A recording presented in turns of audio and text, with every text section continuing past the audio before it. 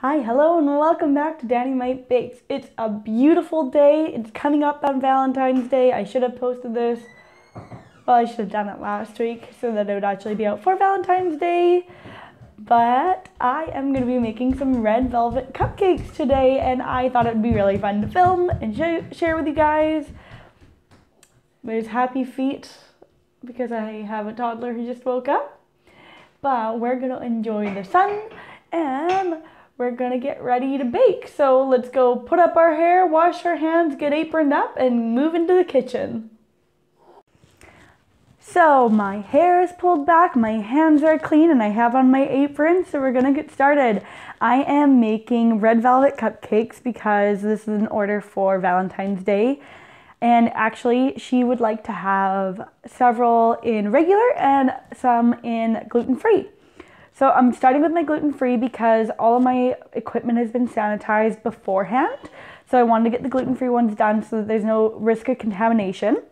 So I found this amazing rice flour blend, gluten-free flour blend, which is really nice because originally whenever I would do gluten-free, I was mixing my own white flour, brown rice flour, tapioca starch, and xanthan gum. But it's getting harder and harder to find those, and especially the xanthan gum. But I found this mix at just like our, what's it called? So I found this at our Save-On, and it's really great because reading the ingredients, it's everything that I did but already blended, so it just takes out that little bit of guesswork, and it is a 1-to-1 mix, so it actually does respond. It is a little gritty again because of the rice flours, but what can you expect? So to get started, I have all my dry ingredients prepped out in front of me. So I have my 1 cup of the gluten-free flour, and then I have spoons of cocoa that I'm going to add, as well as half a teaspoon each of salt and baking soda. And I'm just going to give those a mix before getting my wet ingredients going in my stand mixer. Important if you are going to be doing anything gluten-free, especially if you have people who are celiac in your life, that anything that you use has been sanitized beforehand so that they don't have any risk of contamination. And if you're doing like I am, where I'm doing several of the same type, I'm doing my gluten-free first as I explained. I just want to make sure that everything is going to work out. All right. So I know I said I was going to use my stand mixer, but I realized that for this one, I can actually do it without. And since this is the single batch, I'm going to do it in just a bowl so that I don't have to clean it one more time. So I have in front of me half a cup of cold milk, as well as half a cup of vegetable oil. Again, I love my veggie oil recipes when I can. I tend to use canola oil or just general vegetable oil. But I am going to whisk in some sugar, 3/4 of a cup.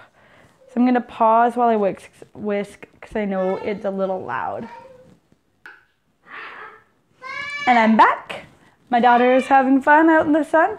I have mixed a tablespoon of vinegar with a tablespoon of red dye. I use gel, and you can buy ones that say no taste because I guess the old ones kind of did have a bit of a flavor to them. So what's the difference? We're gonna have to Google it. Maybe I'll put it in right here.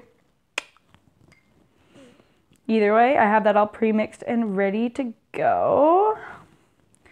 That's why my hand is a little bit dyed. I was trying to fight opening it up because tablespoon is quite a lot. It's almost an entire of the containers that I have.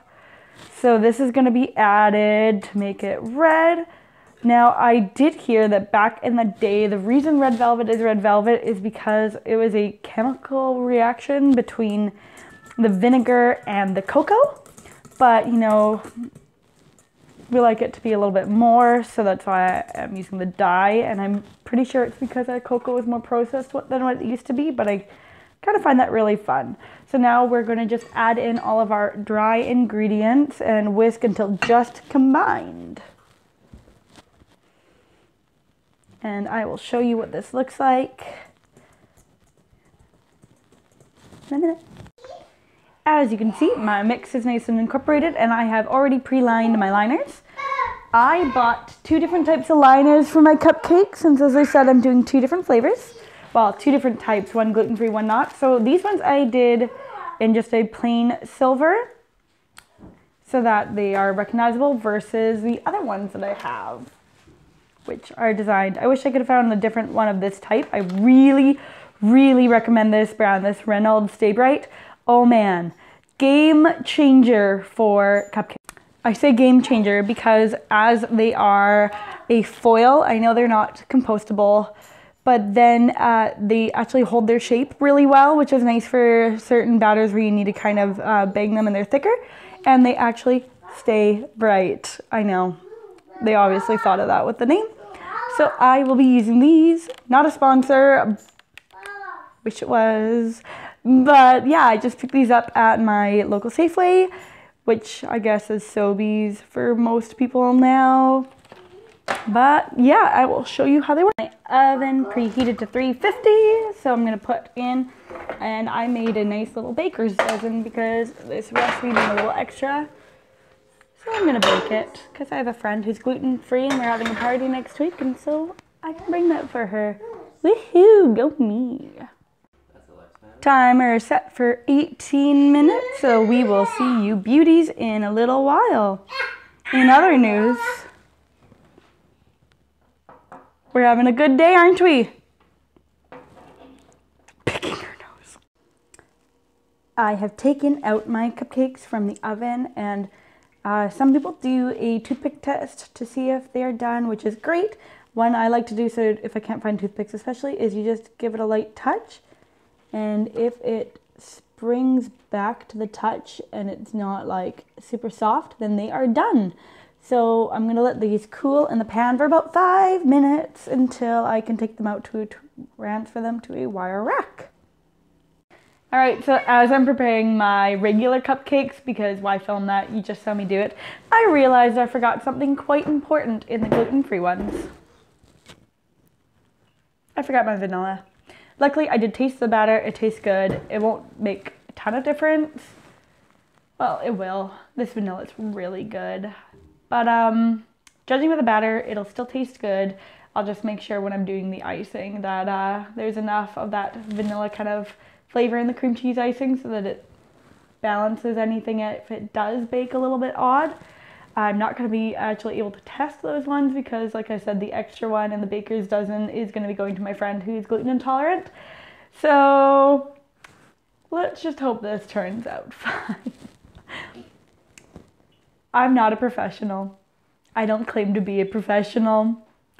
I do this as a hobby and I enjoy it, and I'm learning new tricks and tips. And everyone makes mistakes. So learn from my mistake. Put vanilla in your cupcakes.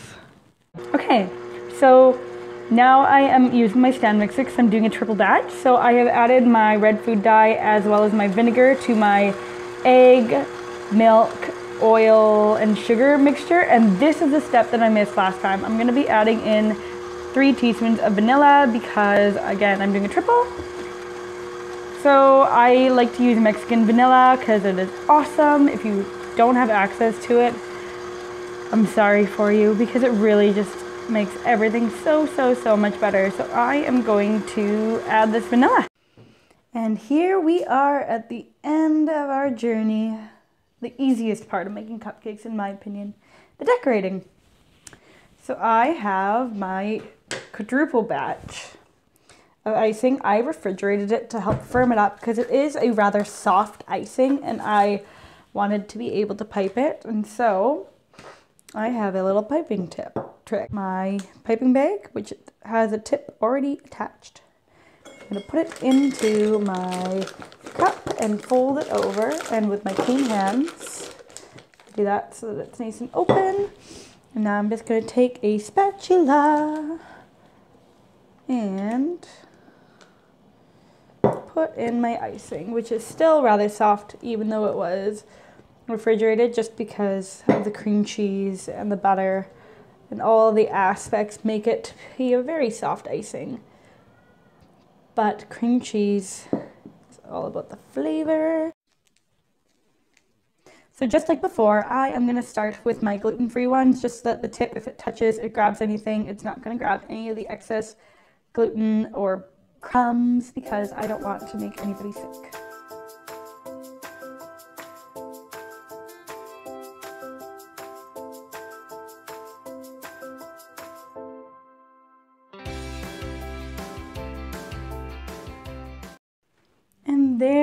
have it. Some beautiful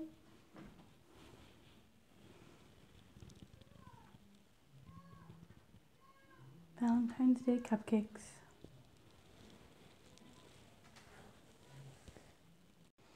Hope that you liked the video. If you did, make sure to thumbs up. Also, if you'd like to subscribe and share this, that would really help.